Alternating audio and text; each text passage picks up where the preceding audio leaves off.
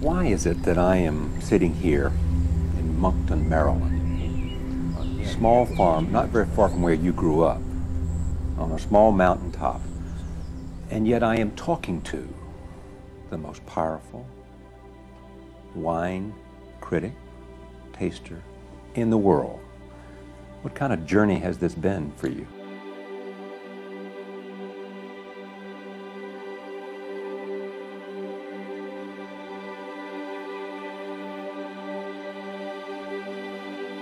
I was born in Baltimore, Maryland.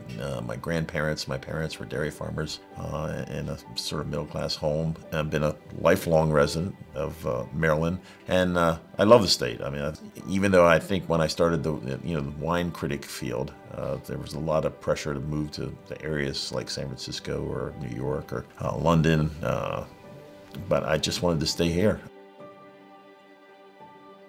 I graduated from law school in 1973, and in 1978 started the Wine Advocate. Wine was my passion, law was not. It was a question of, can you ever make a living, writing about wine or critiquing wine? And so I thought about starting a wine publication that was completely independent. No advertising, pay your own way, buy your own wines. And I kept talking about this with people, and people said, well, that's a great idea. It's like Consumer Reports, but for wine people. And then finally in 1983, fully left the practice of law to devote full-time to critiquing wine. But my wife was 100% behind me, and that has always been an important component. I think what was the watershed event of my entire career was there was a vintage in Bordeaux, 1982. It was widely criticized by the other American wine writers, and I thought it was a great vintage. And I wrote that and told people to buy it. And so the Americans actually sided with me, not these other well-known wine writers, and started buying this vintage up. It was then that I started seeing almost international influence on my writings. And it just propelled me into the stratosphere of influence, gravitas, and credibility. And what Robert Parker has done is revolutionize the world of wine.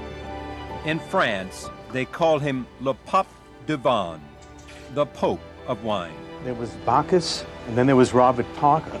I mean, that's what kind of impact Robert Parker has to the world of wine.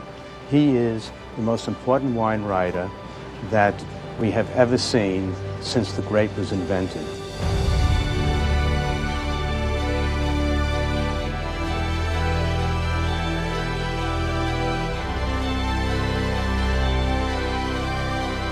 I just love what I do, and I'm serious about what I do, and I'm going to call it the way I see it. That's all I'm doing. He has a gift that's extraordinarily fine-tuned, and he found it. That's what's really strange. I suspect that maybe all of us have something at which we would be the best in the world. Ladies and gentlemen, Robert Parker.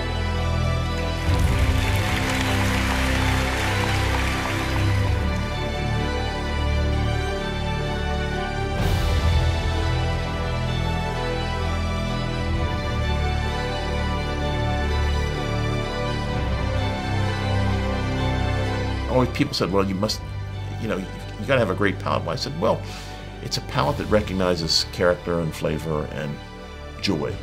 I mean, because I tell them, no matter what you learn about wine, the bottom line is if it doesn't provide pleasure, it's of no interest.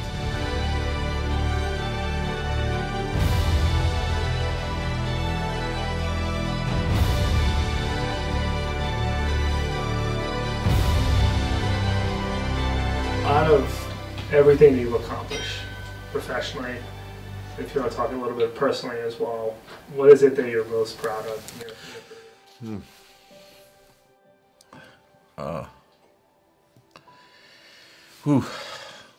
There's a lot of things to be proud of. I think my wife. That's it. My marriage.